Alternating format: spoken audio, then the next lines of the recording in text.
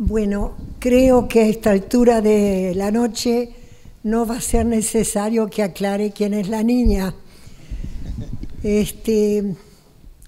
Dijo el escritor francés Georges Bataille en el 47, Auschwitz es la obra y el signo del hombre. La imagen del hombre es de aquí en más inseparable de una cámara de gas. En el 39, una adolescente judía o austríaca que había logrado huir de su país ya ocupado, buscó refugio en nuestra casa en Lieja hasta la invasión de Bélgica.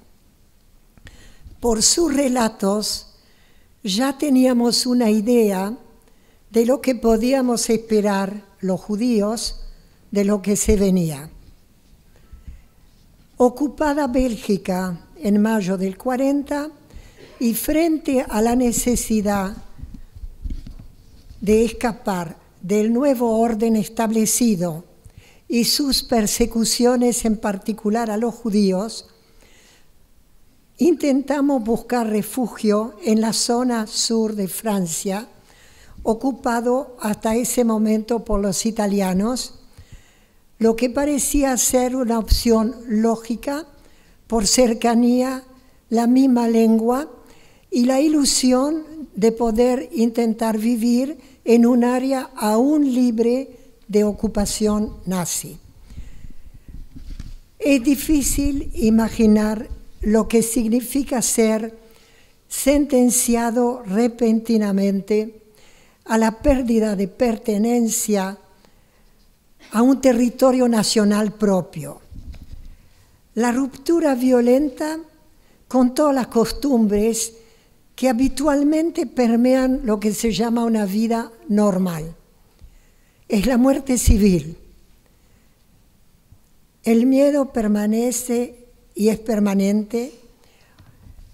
Devenir súbitamente un objeto fatalmente descartable, sin nombre propio, nuestro caso, sin escuela, sin testigos de una vida anterior ni amigos. Es escalofriante la sensación de no tener un lugar accesible en el planeta, ni espacio donde ir, donde poder quedarse. En definitiva, un gueto sin muros. Se podría decir acechado en todo momento por razias de la Gestapo, de los colaboracionistas locales y de las denuncias que abundaban en los vecindarios. ¿Cómo se adapta de golpe un niño a la pérdida repentina de todos sus referentes? Transformarse imprevistamente, ni siquiera en otra persona, sino en una no persona. Un ser opaco buscando el anonimato y la invisibilidad como forma de protegerse del mal. Por más de 1000 días y sus noches duró nuestro exilio, recorriendo gran parte de Francia.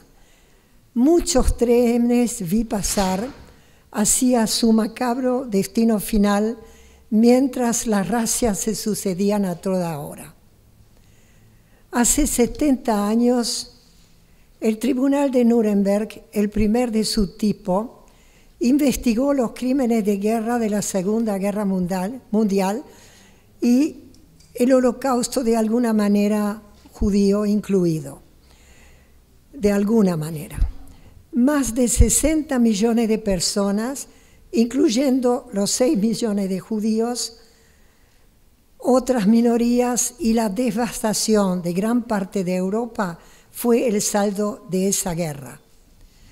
Los resultados del juicio fueron impresionantes y su impacto sobre la ley internacional indudable. Lamentablemente, ni las leyes de los tribunales ni las que fueron promulgadas a lo largo de los años que siguieron y conforman un día un corpus en permanente crecimiento, han logrado disuadir el ejercicio de la violencia indiscriminada a nivel global.